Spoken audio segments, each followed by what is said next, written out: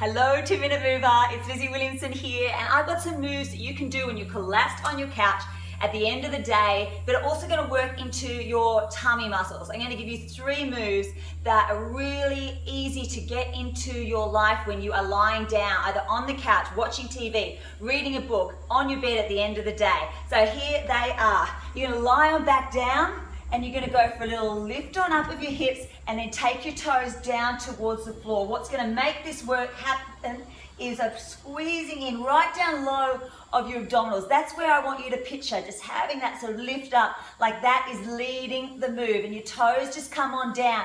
If you want more, you take your toes out further away from you, but if that's enough for you, particularly into your lower back, then you just take your toes nice and close, or head them on out. Just play a little around with that very carefully, squeeze on in, and I'm already feeling this really nice connection into my core muscles, like I'm really working nice and deep in there. All right, the next one, you're gonna have your legs on up, and we're gonna go for a cycle. So, if you sort of feel your neck not very happy, you can either get a pillow, curl it up under there, you can put your hands under there.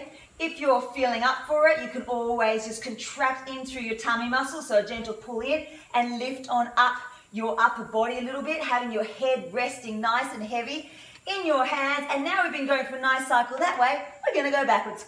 Back we go. So this uses slightly different muscles. You'll feel them in there. Really, really nice burn. It doesn't take long when you're working your tummy muscles really strongly and correctly to work really, really fast. Love it. Okay, so lower abdominals. Then we've worked up our abdominal wall, and now you're going to come into your obliques, which is the side of your tummy muscles here.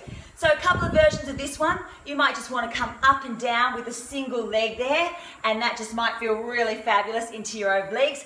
Or you might like to try double leg. Breathing out, up you come, up and down there. So try and keep those legs nice and straight and engaged and alive as you pull them up together, squeezing them together. Or you've got that option of your single leg there. I love this oblique muscle. Something really nice about that feeling of getting into it and having that strong other side. I think it's because they're kind of the ones that hold your side of your body up. We're going to lift on up the single leg here, remember? Or you've got your double leg here. So gentle pull on in of your tummy muscles to bring you on up. And imagine all the different places or times that you could be doing just a couple of minutes to really strengthen and work into your core. And you can imagine how important it is to do that. That's the thing that sort of holds you there. It protects through your lower back. It lifts you up. It's just a wonderful muscle to have strong. So where in your day can you get a little bit more movement, a little bit more connection to your tummy, and you'll definitely see a really big difference. I hope you can do that, and I hope to see you for another workout very soon. Bye-bye.